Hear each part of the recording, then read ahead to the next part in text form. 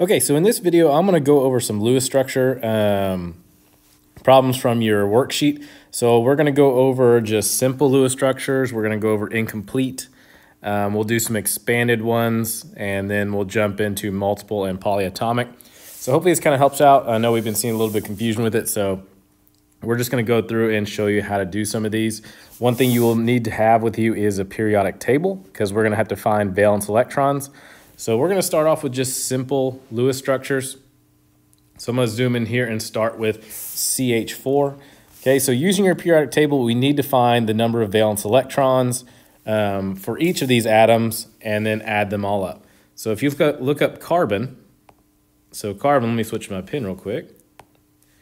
Carbon, if you look at the top of the group, you see 4A on your periodic table. That's how many valence electrons there are. So there's 4 valence electrons in one carbon, and there's only one of them, so 4 times 1 means there's 4 electrons for carbon. Hydrogen, if you look up at the top of its group, it has a group 1A, so it means it has 1 valence electron, but there's 4 of them. So 1 times 4 gives me 4 electrons. Okay, so now that I have my valence electrons, I'm going to add those all up, and I get 8 total electrons. Okay, so I figured out how many electrons I have. And then the next step we need to do is turn that into pairs. So you're going to take your total and divide it by 2. So this will give me 4 pairs to use. Okay, so this should be these 2 steps should be done every single time. Okay, so that way you know what to work with. Okay, so what we're going to do is we're going to decide which one's going to be our central atom and which one's going to be our terminal atoms. So this should be a hint is if I only have 1 carbon, that is definitely going to be my central atom, because since there's only one of them, it's going to share bonds with all 4 hydrogens.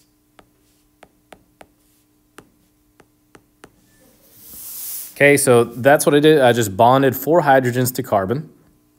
I had 4 pairs to use, and I just used 4 pairs, so each one of those lines counts as a pair of electrons. So it's almost like these are 2 little dots. Okay, 1 coming from a hydrogen and 1 coming from a carbon. Okay, so each line counts as a pair. So I used 4 pairs. So that means I have 0 left, so that means this one is done. Just a couple things is, one thing you need to know that is hydrogen will never be a central atom. Okay, so hydrogen can only hold 1 bond or pair. Okay, hydrogen can only hold 1 bond or pair. So once it has that line, okay, that pair, that's it. If I had any leftover pairs, it could not go around hydrogen like this. Okay, hydrogen can only hold that 1 line, so this would be wrong, this would be wrong, and this would be wrong. Okay, so it can only hold 1 pair, so therefore it cannot be a central atom. Okay, so that one is complete, so let's move on to the next one. You have nitrogen, has 5 valence electrons. There's only 1 of them, so that's going to be a total of 5. Hydrogen has 1, and there's 3 of them, so that means there's 3 total electrons for hydrogen, so 5 plus 3 gives me 8 electrons. So there's my total. So I'm going to take that total and divide it by 2, so 8 divided by 2 gives me 4 pairs. So I have 4 pairs of electrons to use. So first thing I'm going to do is I'm just going to bond nitrogen with 3 hydrogens.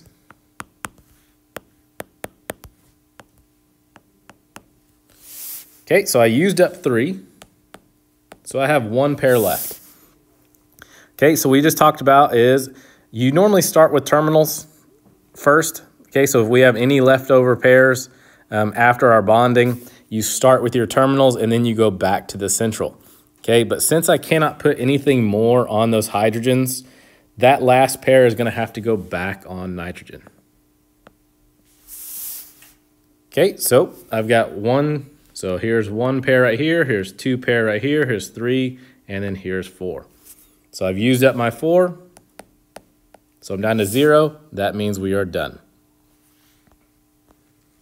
Okay, next one, H2O. So hydrogen has 1 valence electron, but there's 2 of them, so that means there's 2 total electrons for hydrogen. Oxygen has 6, and there's only 1 of them, so that means there's 6 electrons for oxygen. So 6 plus 2 gives me 8. I'm going to take that total, divide by 2, so 8 divided by 2, and that gives me 4 pairs to work with. Okay, step 1 is I need to figure out which one's going to be our central atom, which one's going to be our terminal. So again, we said hydrogen can never be a central, so that means oxygen has to be my central. So I'm just going to bond 2 hydrogens with oxygen. Okay, so that was my first use step, and I just used up 2 pairs right there, so 4 minus 2, that means I have 2 left. And since I cannot put any more on those hydrogens, those 2 bonds have to go back on oxygen. So I just used up 2. Now I'm down to 0, so that would be my complete Lewis structure there. SiF4, okay, so you're going to look up silicon on your periodic table. So silicon, if you look up at the top, has a group number of 4A, so that means there's 4 valence electrons for silicon. Fluorine, if you look up that, that's in group 7A, and I've got 4 of them, so 7 times 4 gives me 28 electrons. So 28 plus 4 is going to give me 32 electrons. I'm going to take that 32, divide by 2, and I get 16 pairs. Okay, so one thing is just make sure to check your math. Sometimes this is where we can get some mathematical mistakes. So if something doesn't pan out, just check your numbers again and see if you made a mistake there. Okay, so if I only have 1 silicone and I have 4 fluorines, that means silicone has to be my centerpiece. And I'm going to attach 4 fluorines.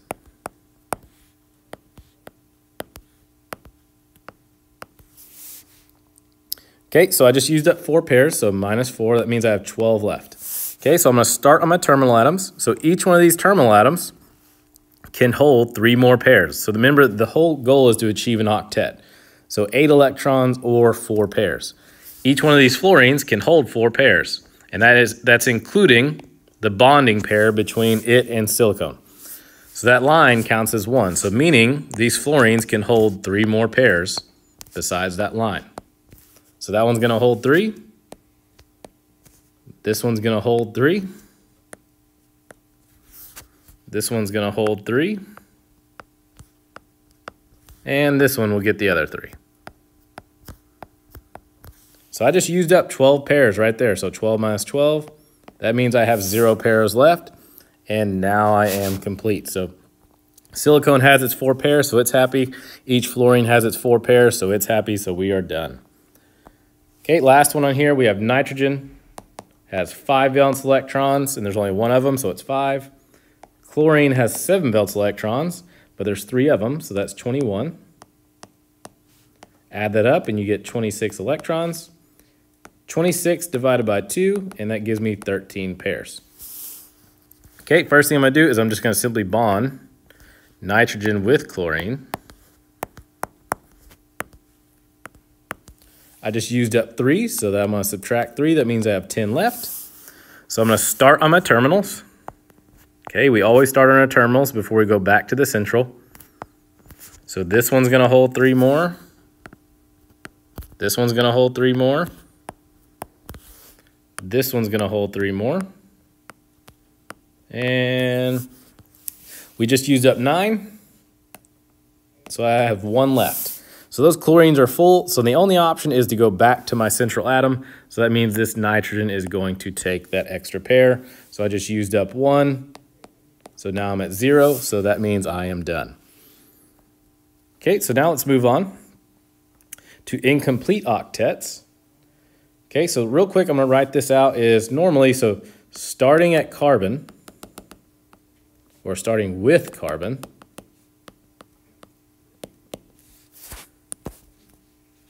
okay, central atom must have at least 4 pairs. Oops, let me fix that.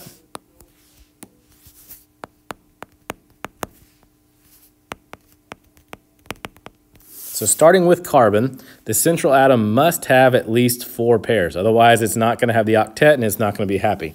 Okay, so like when we go back to like H2O, oxygen is past carbon. Okay, oxygen's number 8. Okay, so it needs to have 4 pairs. So it's got 1, 2, 3, and 4. Okay, so it's happy. So it's achieved that octet. Okay, and here, silicone needs 4 pairs. So it's got the 1, 2, 3, 4. So that means it's good. Okay, so starting with carbon, your central atom better have at least 4 pairs to achieve that octet. Okay, we'll go back, we'll go over when it has more here in a second. But for now, we have incomplete octets. You've got 2 exceptions to that rule. Okay, so starting with carbon, it had to have at least 4. Beryllium, okay, which is Be, so beryllium, is fine with 2 bonds.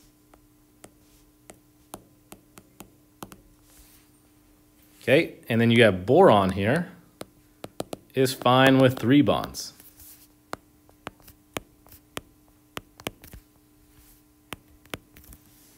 Okay, so we're going to do them, and so we're going to do the exact same thing we've been doing. So if you look up beryllium on the periodic table, it has 2 valence electrons. There's only 1 of them, so there's only 2 for beryllium.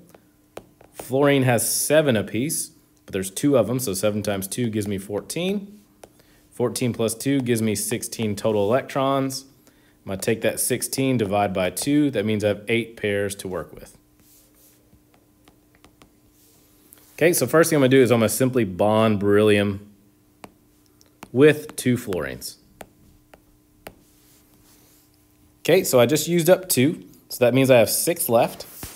So if I'm going to start on my terminals, so that means this fluorine can hold 3 more, and then this fluorine can hold 3 more. Okay, so I just used up my 6 remaining, so that means I am done. So beryllium does not need that octet. It's done, so it's good with 2 bonds, so that would be done. Over here, we have boron, has 3 valence electrons, there's only 1 of them. Chlorine has 7, and there's 3 of them, so 7 times 3 gives me 21 electrons, so add that up, you get 24 electrons. I'm going to take that 24, divide by 2, and I get 12 pairs. So first thing I'm going to do is I'm going to take boron and put it in the center, and I'm just going to bond 3 chlorines. So I just used up 3. That means I have 9 left to use. So I know these chlorines can each hold 3 apiece.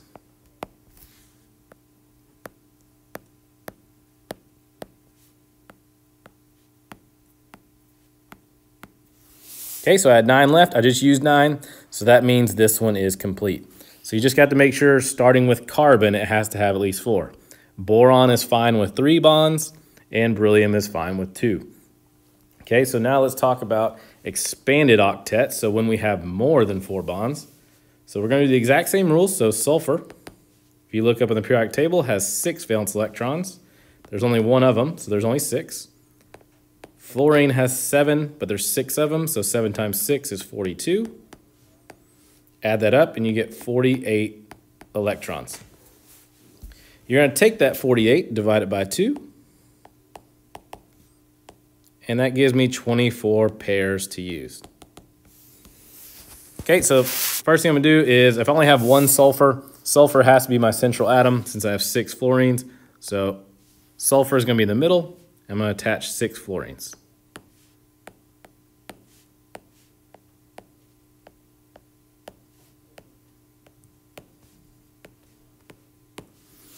Okay, so I've attached my 6 fluorines.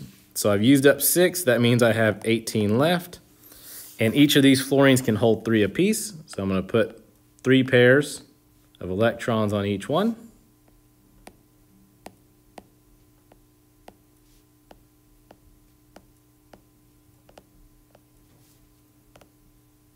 Kind of bear with me as I'm doing all these dots. There's quite a few dots.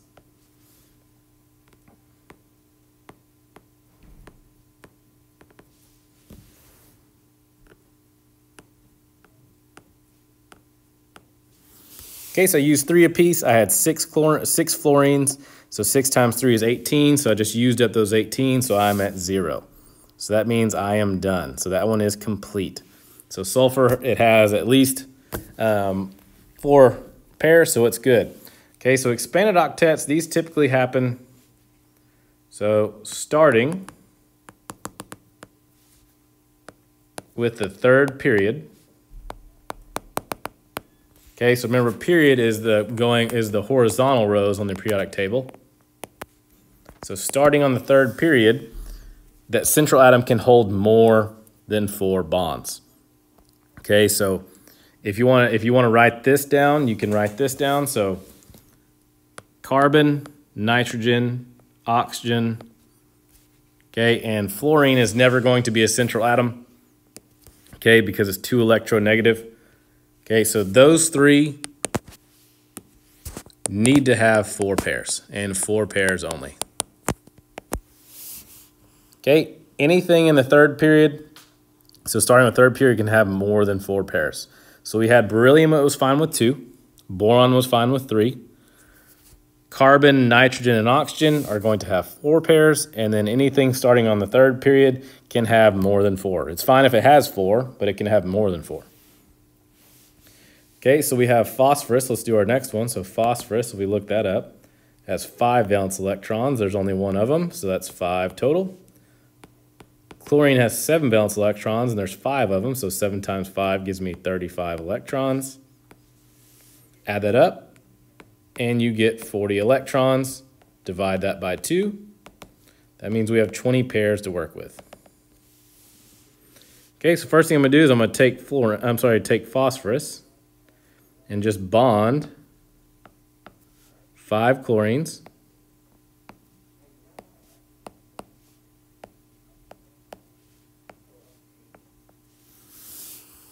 Okay, so I just used up 5, so that means we got 15 left.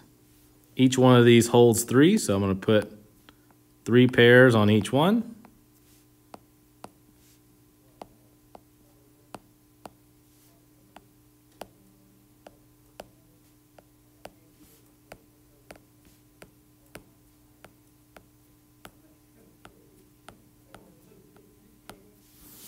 Okay, so I just used up 15, so that means I'm at 0. So that means this one is complete. Okay, so we're going to jump over to some that are going to have some leftover. So I'm just going to jump over here to the xenon F4. So xenon, if you look up in your periodic table, is in group 8A. So that means it has 8 electrons.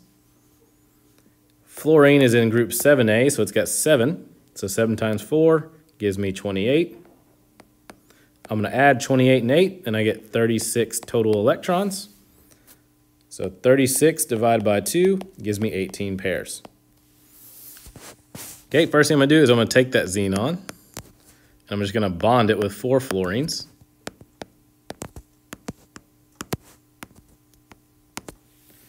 Okay, so I just used up 4, so that means I have 14 left. I know each of these fluorines can hold 3 apiece. So I'm going to put 3 pairs around each one.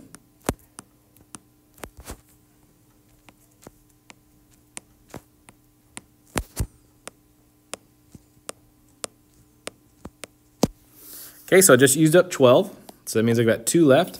So any leftover pairs, if your terminal atoms are full, any leftover pairs are going to go back on that central atom. So xenon is fine with holding on to those 6 pairs. Okay, so I've used up my 2, so that means I'm at 0, so that means we are done.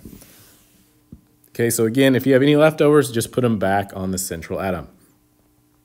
Okay, so now let's go down to, I'm going to skip over polyatomics here, and I'm just going to jump into multiple bonds before we come back. Okay, so I have H2CO. Okay, so I'm going to do the same thing. So hydrogen has 1 valence electron, but there's 2 of them.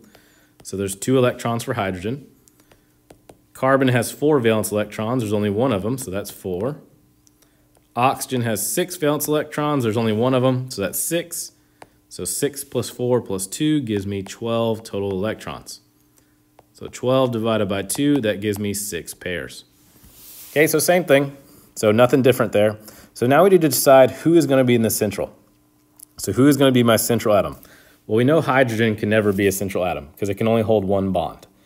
Now we've got the option of carbon or oxygen. Okay, so the atom that is the least the atom that is the least electronegative will be the center. Okay, so central atom is least electronegative. Okay, so if you look on the periodic table, electronegativity increases as you go across a group. Okay, as you go across a period, sorry. So as we go to the right in the same period, electronegativity will increase. So if you look at your periodic table, carbon is number 6, oxygen is number 8. So that means oxygen is going to be more electronegative, meaning it wants to steal electrons. So that's the last thing we want, is the one who wants the electrons the most to be in the center, okay, because it's going to create uneven bonds. Okay, so the atom that is the least electronegative will be this central atom. So that means carbon is going to be our least electronegative. So that means carbon is going to be our centerpiece. And we're going to just bond 2 hydrogens and then 1 oxygen. Okay, so that was my first step, is right there. So I just used up 3. So that means I have 3 left. Okay, so remember, we always start with our terminal atoms. So I know hydrogen can't hold anymore, so I'm not going to put any of the 3 there. Okay, so that means oxygen has got to take these 3. Okay, so I've used up my 3, so I'm at 0 now. But I'm looking at carbon right now, and it only has 3 bonds. Okay, it only has 3 pairs of electrons. So it only has 1, 2, and 3. And it needs 4. Okay, so I'm going to erase these numbers real quick. What it can do is it needs to borrow, or we can move one of these electron pairs from oxygen over here to help out that carbon to achieve its octet. Okay, so I'm going to take that pair and I'm going to bring it over here, and when I do, it becomes a double bond. Okay, so it no longer is a lone pair where it's 2 dots, it becomes a bonded pair, which is a line. Okay, so one of these lines is a bonded pair, meaning it is shared between it and another atom. Okay, these little 2 dots here, these are lone pairs that are off on their own, that are attached to oxygen, and they're not being used by anyone else. So in this case, oxygen brings one of those lone pairs over to make a double bond with carbon. So now carbon has its 4, so I'm going to go ahead and delete those 2 dots. Okay, so now carbon has its 4 bonds. It has 1, 2, 3, and 4. Oxygen has 1 pair, so let me delete this real quick. Oxygen has 1 pair, 2 pair, 3 pair, 4 pair, so it is happy as well. Okay, so double bonds, triple bonds, these happen to make sure we achieve an octet. So that means that is my complete answer right there. So let's do the next one, HCN. So we have H, so hydrogen has 1 valence electron, carbon has 4 valence electrons, and nitrogen has 5 valence electrons.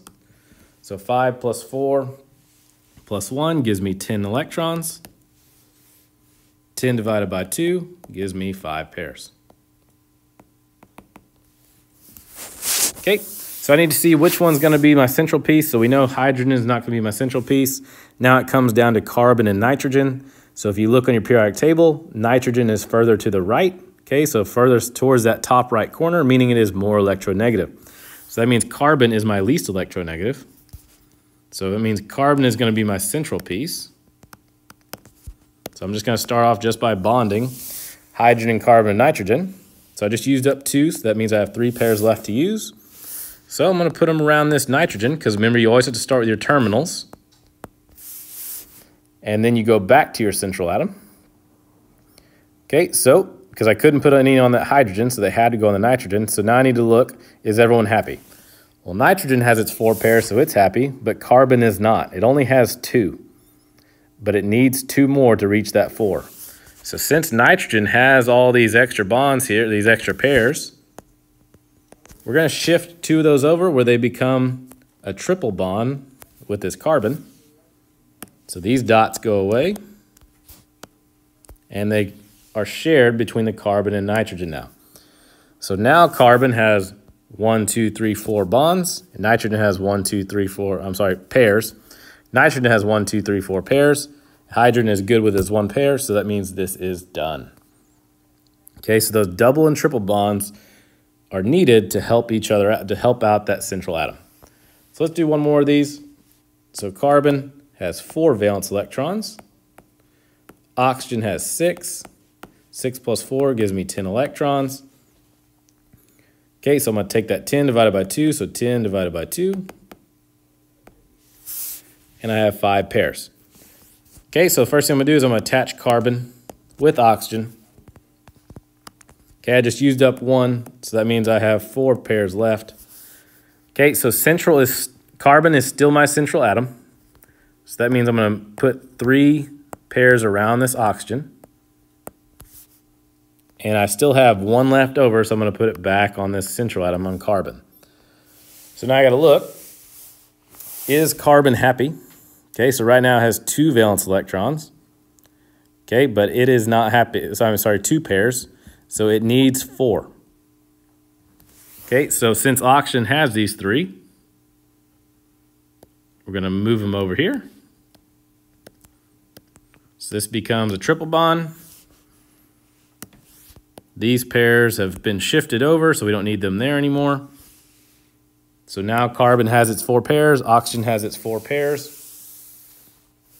And so this one should be complete. Okay, so the next video, I'm gonna go over polyatomics in the next video since this takes a little more, so hopefully this kind of helped out.